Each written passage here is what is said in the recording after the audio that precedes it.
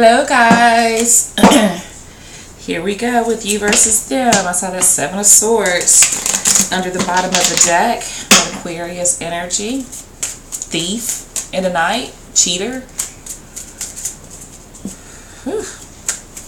And then as I was shuffling the deck for them over there, the Ace of Cups fell out, but when I picked it up, it was in reverse.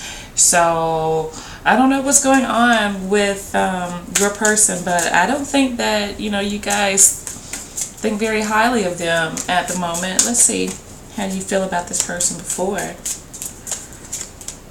Five of Wands. Always something. Always an argument. Always like going against the grain. Not getting along. Just discord, between the two of you. Maybe you guys always felt like you were competing with other people for this person's attention. Leo energy. Let's see this person. And then that Ace of Cups comes up. In the upright, because I flipped it back around, because y'all already know I don't really do reversals unless they just are in my face. Okay? This person definitely felt like there was a one-sided love here, but I don't know whether they felt like, they loved you and you didn't really love them, or vice versa. This is not the Two of Cups. So I'm definitely getting that, there's this feeling of unrequited love between the two of you, whether you feel that way or the other person feels this way. Cancer, Scorpio, Pisces energy. What's currently happening for Virgos? Six of Pentacles.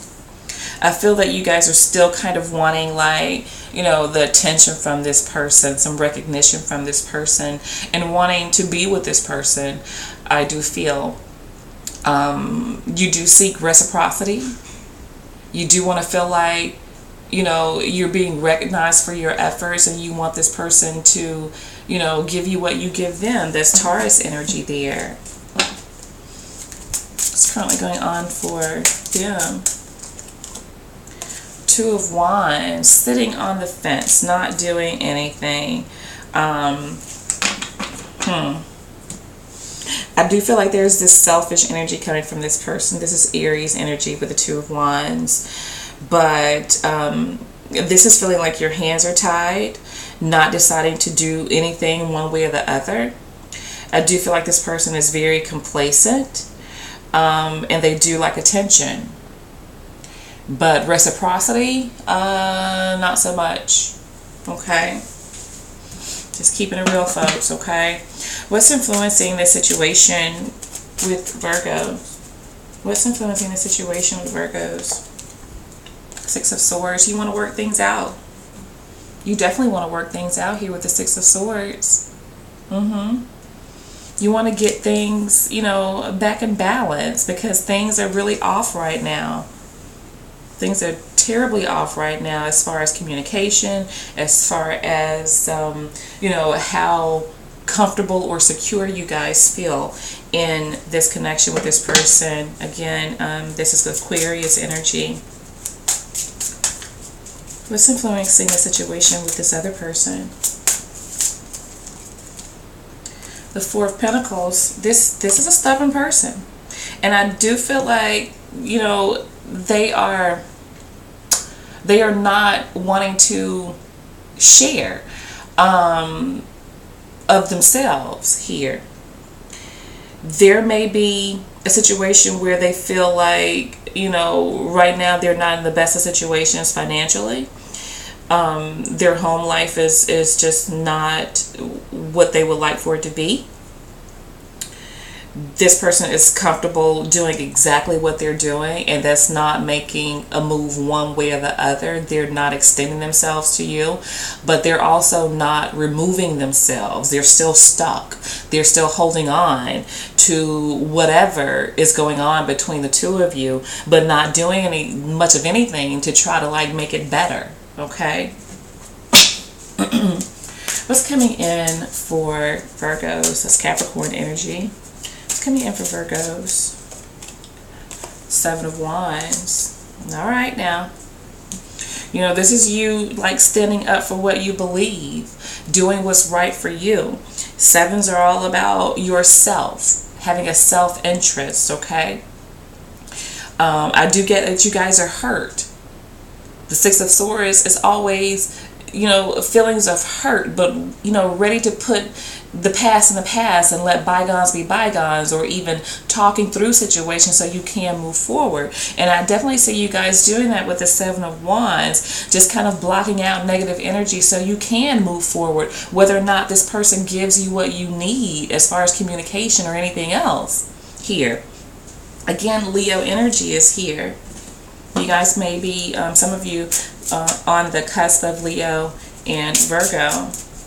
What's coming in for the other person? The Hierophant, Taurus energy. I feel like this person wants you to conform. They want you to do what they want you to do. It's a thing here. Both of you are kind of like standing by your own ideas of what you feel like you want. Okay? And you're butting heads in essence, even if you're not speaking to this person, because when you have your own ideas that you are like really driving home and you're not really communicating here and talking things through, you just, you know, you're on your own separate sides of the fence. So I definitely get that this person is like, with the Hierophant energy, this is like, you know, just kind of saying, you know, what I say goes, and you know, putting their beliefs onto you, or putting a certain standard that they want from you, like right here, and not budging from that. Okay, so whatever that means for you guys, this person may be telling you that, you know what, I'm not doing anything else, you haven't married me. I mean, you know, whatever the situation is for you guys here.